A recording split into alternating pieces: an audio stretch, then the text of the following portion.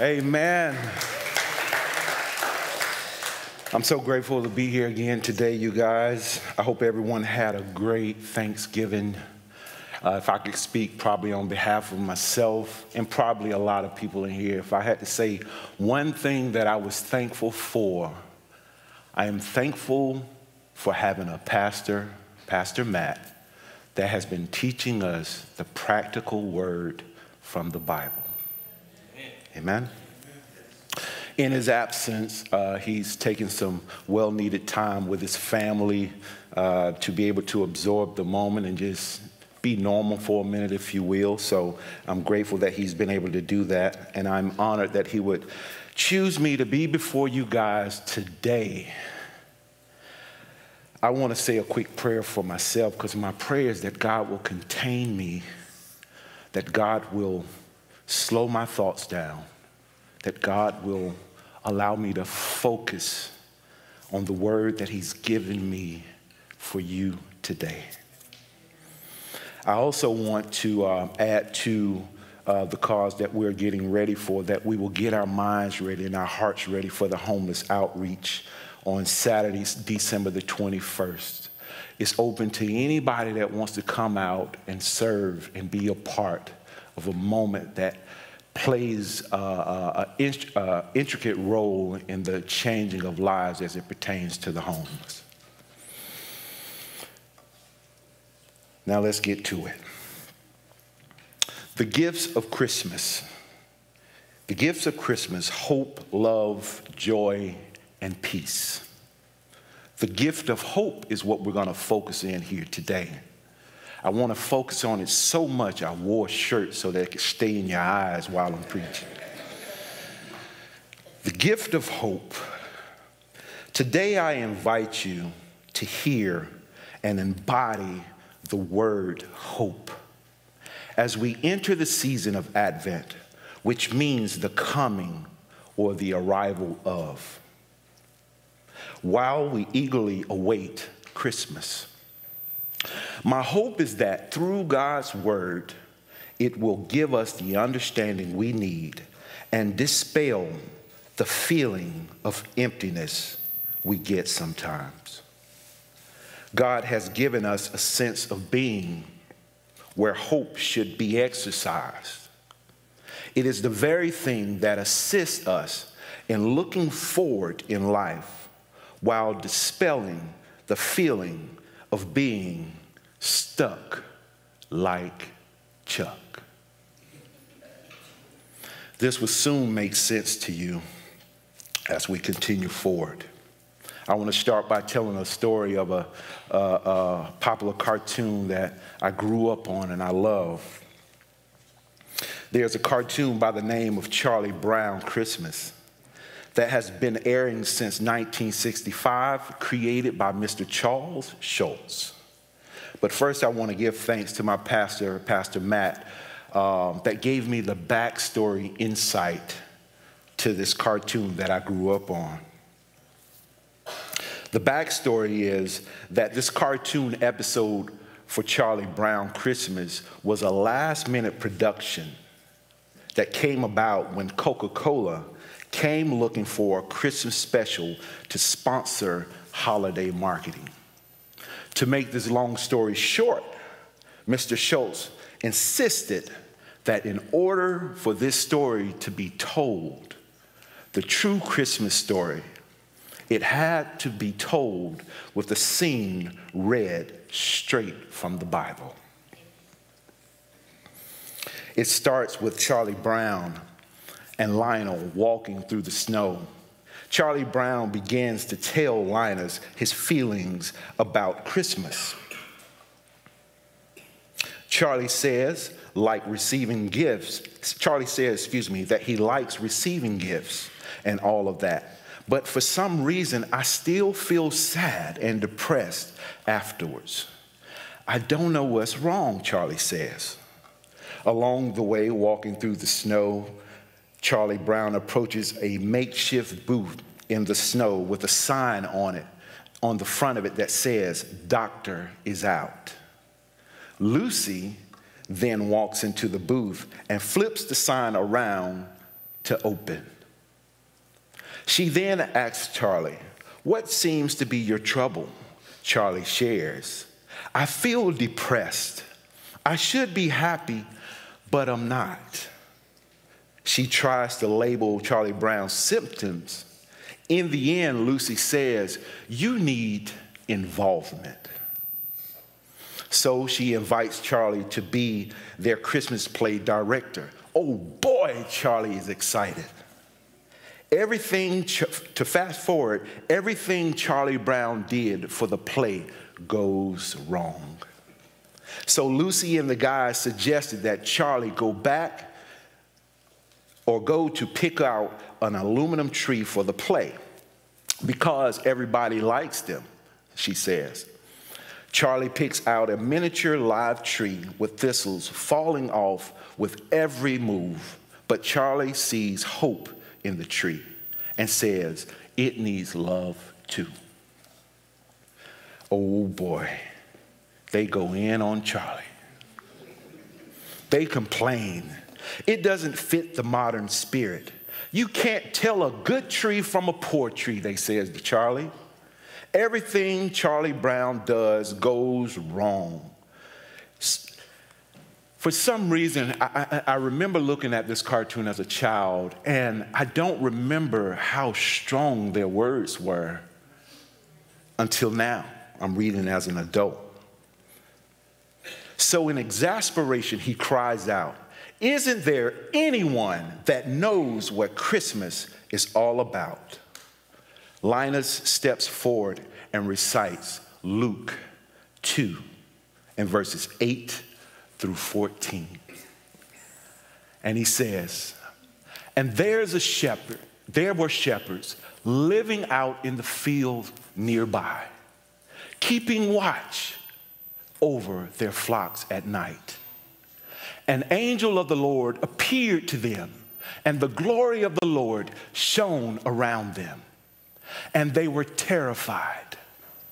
But the angel said to them, 'Do not be afraid. I bring to you news that will cause great joy.'" Back one. "I will bring to you good news." Back.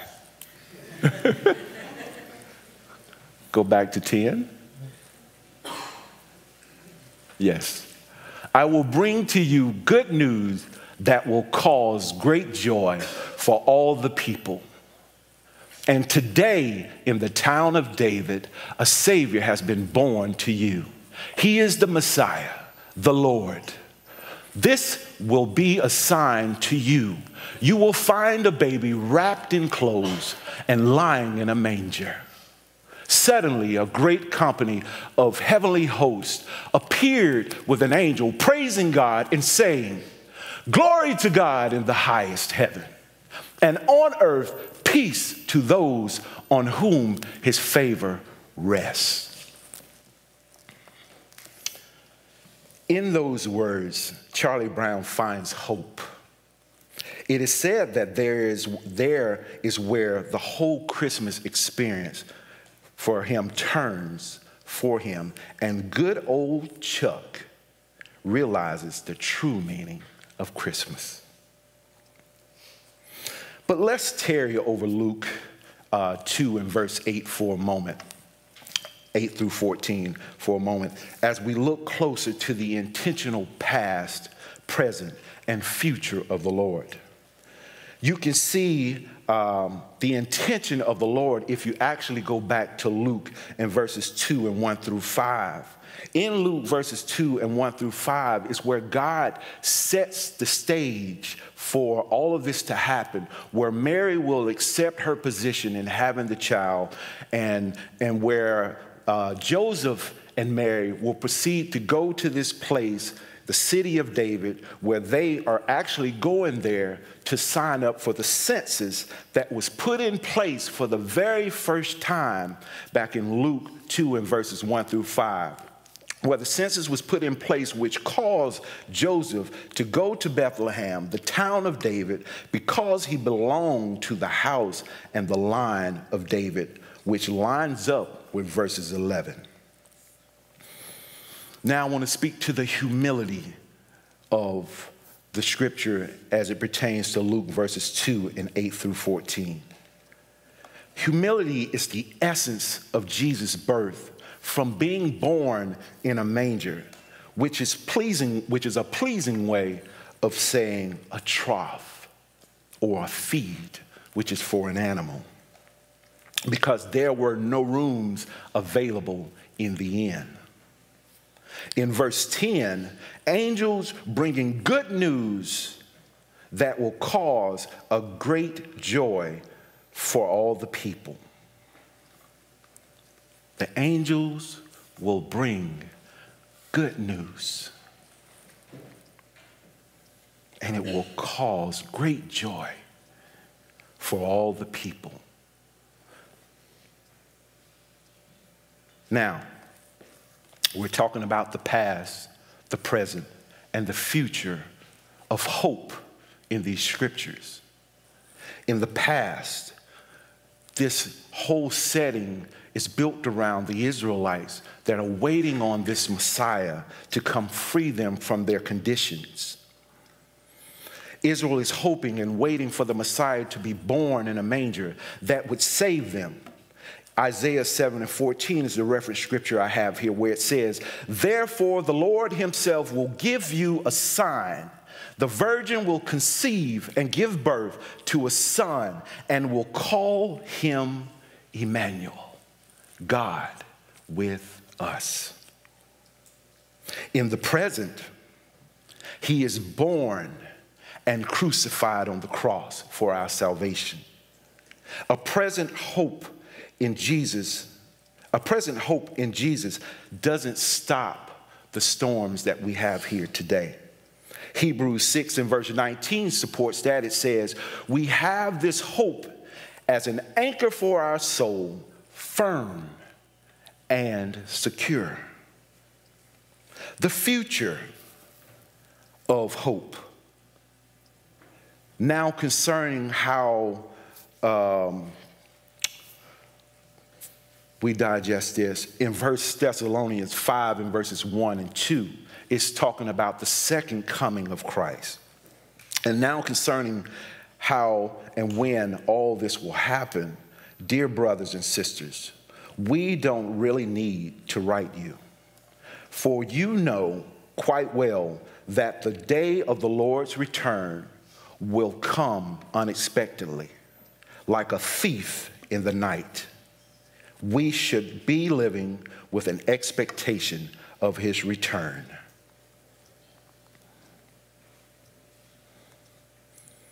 There's a lot to be said in these scriptures, and I'm thankful that God would choose this moment and give me a situation, because I'm one of them type people. I need things to be put in my way to cause me to dig deeper into the Word of God to really understand the depth of what he's saying. And when you read back in the scripture here in Luke verses 2 and 8 through 14, even when it talks about the night where there were shepherds staying in the fields nearby, the angel of the Lord appeared to them. He could have appeared to anybody else. He could have appeared to the kings. He could have appeared to whoever was in a higher court. But for some reason, this part here reminds me of even how they chose David. David was a shepherd boy in the background. But here, just the same, the angels appeared to the Lord among them. And it says that the radiance of the Lord's glory surrounded them. This baby that was born,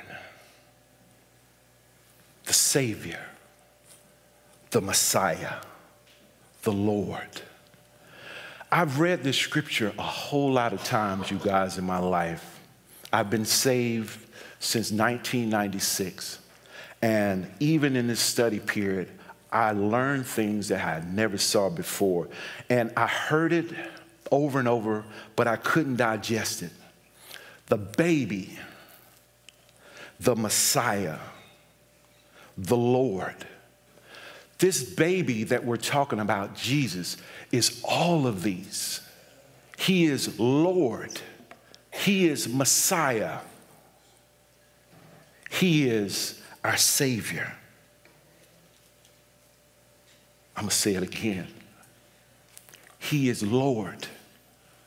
He is Messiah. He is our Savior. He is the one that past the Israelites and others were waiting on him. But he is also the one today that a lot of us are still waiting on him. Why are we waiting on him? We're waiting on him because some of us have yet to respond to the tickling of the ear, where when he speaks to us and he's calling us unto him, he's just waiting on us to respond. He's waiting on us to hear his voice and harden not our hearts. The Savior, the Messiah, Lord, lying in a manger, and suddenly the angel was joined by a vast of hosts of others, the armies heaven, praising God and saying, "Glory to God in the highest heaven, and peace on earth to those with whom God is pleased." Who are the people that he's talking about that God is pleased with? I come to understand that the ones that God is pleased with are the very ones that did not harden their heart. They accepted who Jesus was. They accepted who the Messiah is. They accept who the Lord is. These are the ones that God is speaking of, that he is pleased with. Thank you, Father, for allowing me to hear your voice back in 1996. I want to speak now. We talked about the past, the present, and the future of hope. We talked about the baby being the Messiah, being Lord, and being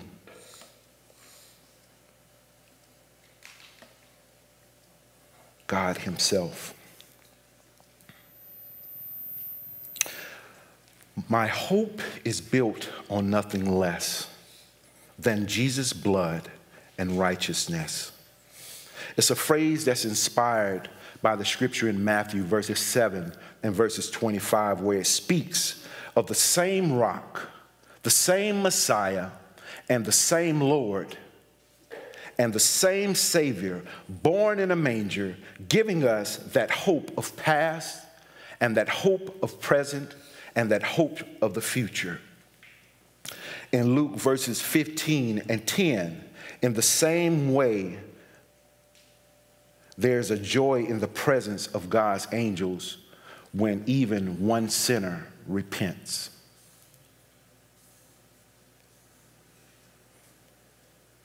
I am so thankful for who God is.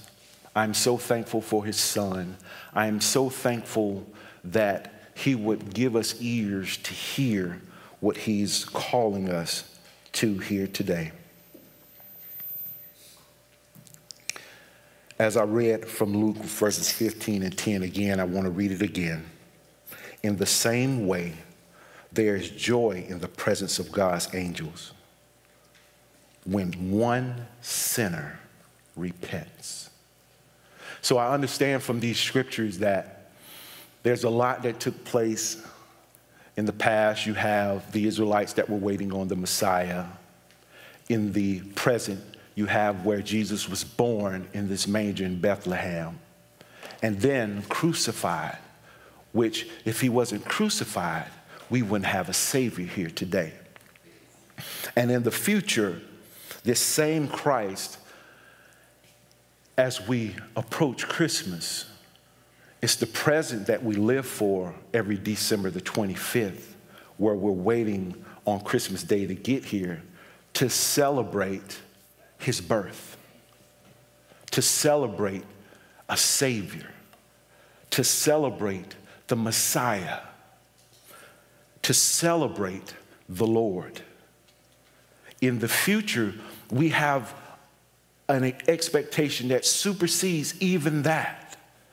He came once, but in future, he's going to come again. And when he comes again, guess who he's coming for? He's coming for those that he calls his own. He's coming for those that he loves. He's coming for those that have not hardened their heart. He's coming for those that know and admitted that they are sinners and have fallen short of the glory of the Lord. He's coming for those that want a new beginning. He's coming for those that desire to have their minds transformed by the renewing of his Spirit. He's coming for those that want nothing but Jesus. He's coming for those that love him. He's coming. Do you believe he's coming? I heard 5. Do you believe that Jesus is coming again? Yes. Let me give you this. If you're not sure if you believe that he's coming, I challenge you to get in his word, because his word doesn't lie.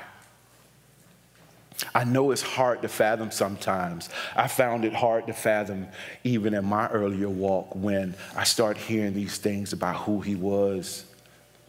How could he be the Father, the Son, and the Holy Spirit? I couldn't fathom these things. But it came to a point in my life where things that I dealt with in my life, I couldn't deal with it on my own. I remember hitting a spot in my life where I'm driving and it's a summer day in Atlanta, Georgia. My sunroof is open. I'm riding in a nice ride and I can't feel the sun. I can't feel the air blowing. I couldn't feel a thing, but it was one of the most beautiful days during the summer. Why couldn't I feel anything? I couldn't feel anything, I realized, because I had become disconnected with the source, the very source that gives us our being. I was on the verge of losing my hope. That hope is the thing that causes you to be able to feel and experience and to be able to expect future things to come. This hope is a lifeline. And it's not just for one person. He made it available for all of us. He does not discriminate who this is for. All we have to do is receive it. But on that day in Atlanta, I couldn't feel the sun. I couldn't feel the air. I couldn't feel anything. I had lost my job. I had lost my apartment. I didn't know what else to do. I remembered feeling so low that I had packed everything I could into that car, busting through the sunroof. And I started to make my way home to Columbus, Georgia.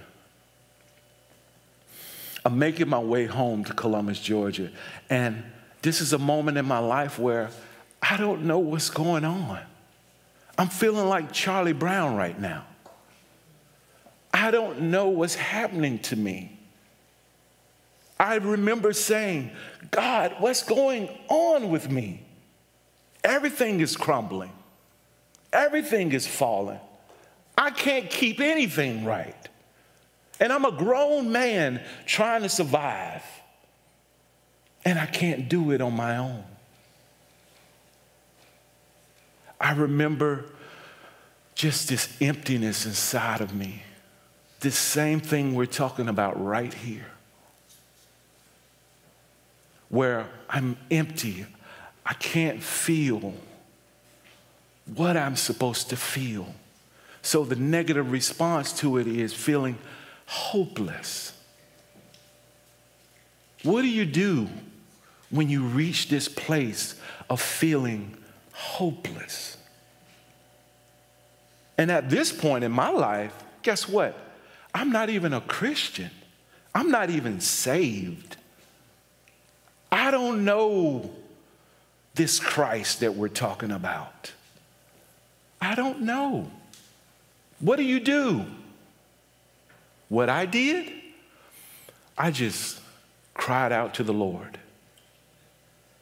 I cried out to the Lord to do better. I cried out to the Lord to give me what I needed to be a better person. Give me what I need to sustain and to be able to keep what it is God desires for me to have.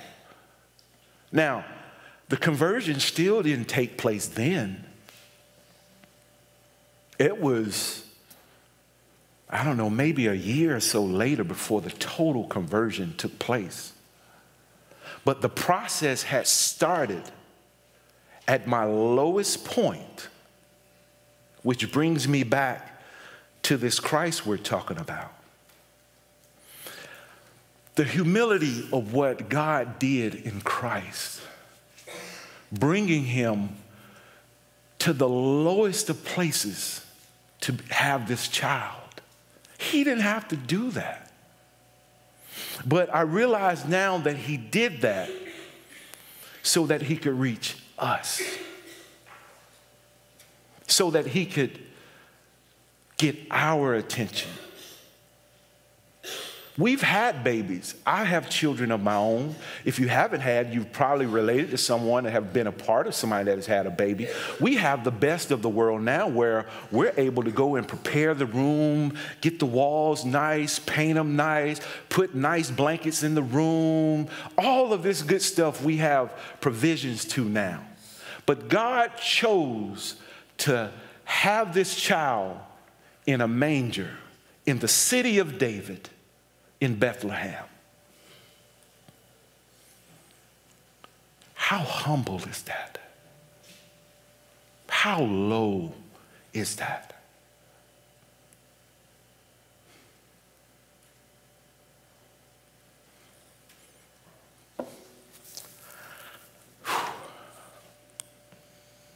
God, we thank you for your humility. We thank you for your intention. We thank you for your grace. We thank you for your mercy. We thank you for being our Lord.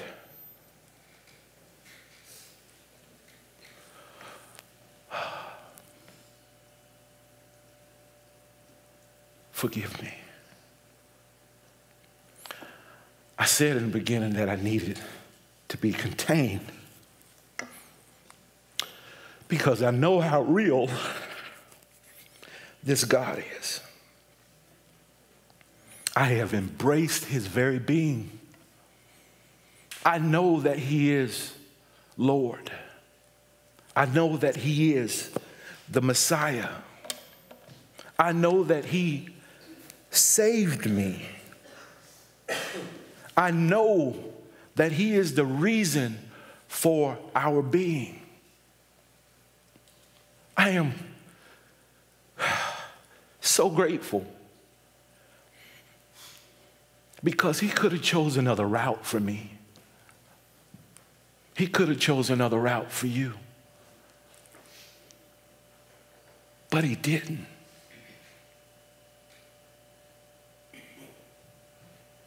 The intention of God, the providence of God, prepared in the past that allowed you to be here in the future.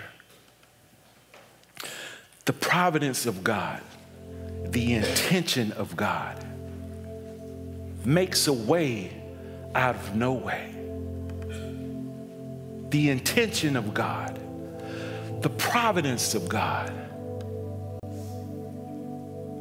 sets things up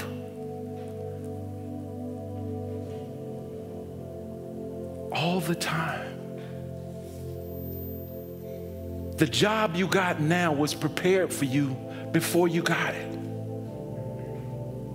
The children that were made before you received them.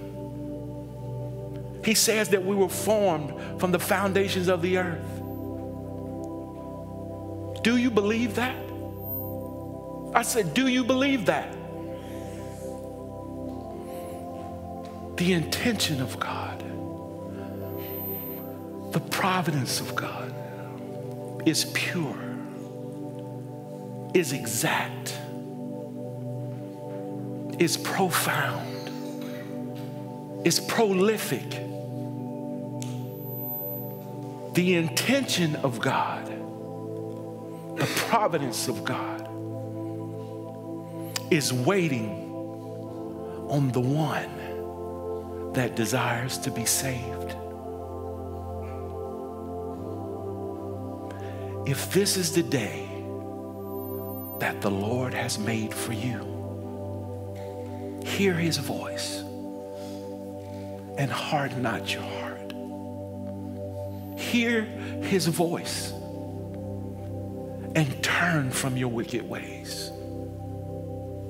Hear his voice and know that he is the Lord. He is Messiah.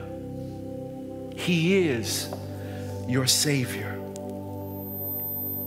The intention of God and the providence of God is the reason for our past hope, our present hope, and our future hope. As we wait on December 25 to celebrate the birth of Jesus, let us not be exasperated as Charlie Brown was, but let us celebrate the goodness of the Lord. He is the reason for the season.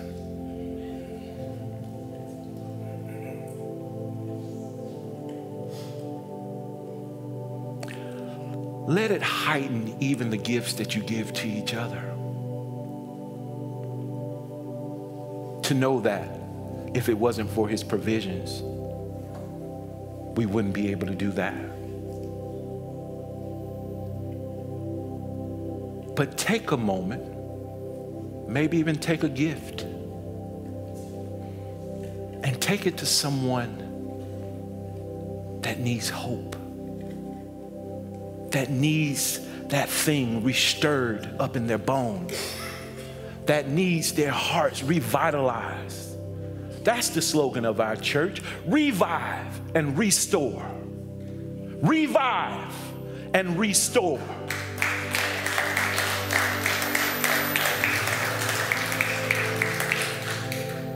Revive and restore hope to someone that's in need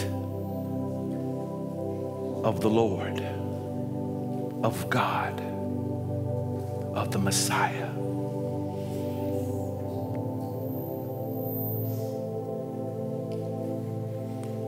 I read to you earlier Luke 15:10, and in closing, in the same way, there is joy in the presence of God's angel when even one sinner, just one, repents. And Romans 10:13, for everyone who calls on the name of the Lord, for everyone that calls on the name of the Lord will be saved. Father, we come to you in the name of Jesus. We thank you for this moment here today, Lord. I pray, Father, that I did some service to your name. I pray, Father, that your spirit will go forth in this place, Lord. And if there is one that desires to know you, if there is one that hears your voice, Lord, it is you, Father, that does the calling. We can't call ourselves. All we have to do is call on the name of Jesus. But Father, inhabit the praises of your people here today, Lord. I know that you're in this place here today, Father. Draw upon the hearts of those that desire to know you better. If there is one that desires to know this Jesus, this Messiah, this Lord, feel free to come forward. I'll be standing at the altar here. I'll be glad to pray with you and welcome you into the kingdom of God.